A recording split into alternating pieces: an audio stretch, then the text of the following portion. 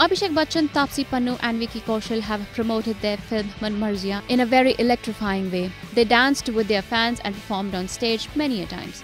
Now the time has come when audiences will give their verdict about the film. But as per the ritual, Bollywood watched the film first in special screenings. Yesterday again, a special screening was held which mostly saw filmmakers along with actors. Spotted Swara Bhasker, Abhishek Kapoor, Fatima sheikh, Taapsee Pannu's sister and mother, Dinesh Vijian, Ramesh Taurani, Anurag Basu, Yami Gautam, Sara Ali Khan, Rajkummar Hirani, Madhvan, Anand L, among others. Let's see what directors have to say about the film.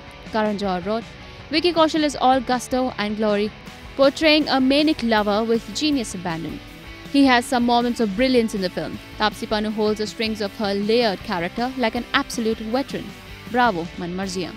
Kedarnath director Abhishek Kapoor said, Manmarziyaan is a concoction of some extremely talented people bringing their best to celebrate womanhood and its evolution in India.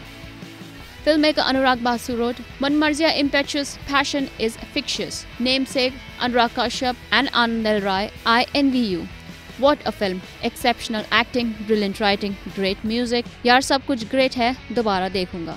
Actress Yami Gautam wrote, after long experienced something different at the movie called Manmarziyaan. This modern age pyar and fyar performances, writing, music is so incredibly riveting. Vicky officially running out of words, only you could create. Neela Kukkad, outstanding.